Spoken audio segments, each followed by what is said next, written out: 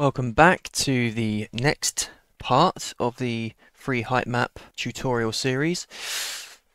We are now onto the 2K height map, and this is going to be a much quicker video just so we can get through these, and you'll be able to just pause the video to see the settings and stuff like that. So without further ado, what we're going to do is jump straight into landscape mode.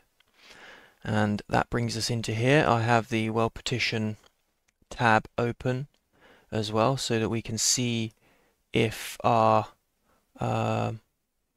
stuff works properly. You can see I've actually got my old one showing, which is not accurate, so I'm just going to reopen the World Partition view. I don't know why that's still showing, that's pretty strange, but ignore that, yours will be blank essentially. So what we're going to do for our setup is go into landscape mode, manage, create new, and then you are greeted with these settings. So for a 2K, as suggested by Epic, we are going to change the sections per component to 2x2. We are then going to change the number of components to 16 by 16. And that gives us our 2K or 2017 by 2017 resolution with a total amount of components of 256. Now, in order to get our 4 regions, as I mentioned in the previous videos, that's kind of what I want to aim to get for each of these, just to show how you work this stuff out. We would basically need to think about how many of these tiles do we want. So in this case we want 4 proxies, so you can see these proxies are determined by these yellow lines, which is a value that you can control with this top setting here, this fader, World Partition grid size. I'm opting for this amount of proxies. So I want 1, 2, 3, 4 proxies per region, 4 by 4. But as far as this setting is concerned, it's the amount of components per landscape world partition region. So each component is actually broken up into 2 by 2. So there are 2 components per tile per proxy. So this would actually in fact be 8 instead of 4. So we've got 4 proxies, which is made up of 8 tiles. 8 components, sorry, across. So this number would have to be dropped down to an 8. Now this, in theory, should give us our 4 regions covering this map. So if I hit create,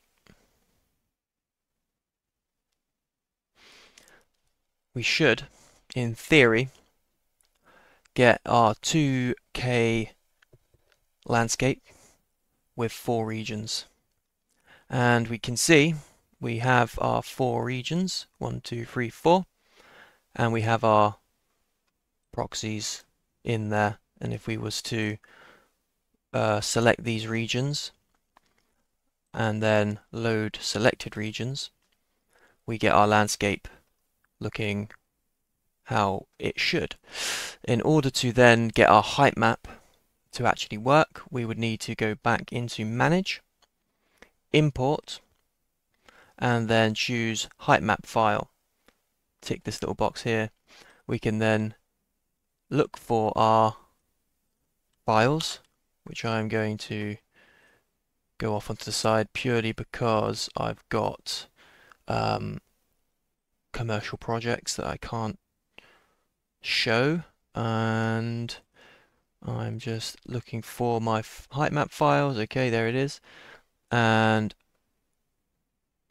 say no if it's asking you to do tiled image, and that looks pretty decent to me. And obviously I have no height value in this, so that's probably why this is looking a bit strange. I'm just going to hit import, and you can see we now have our height map in there. So obviously I didn't calculate the height I didn't do any of those numbers, but if I was to just change the scale of this to like something like 300, we'll get more there. So I'm just going to add some lighting to the scene.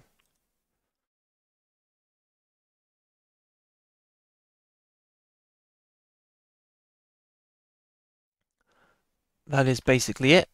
We have our height map, our 2K height map, and some lighting. So this will be in the project, of course, and this file will be available in the location I add to the description below. Hopefully that helps, and see you for the next one, which will be the 4K resolution height map. Please also remember that if you want to talk with me directly, you can jump into the Tecastus public server, which will be linked in the description.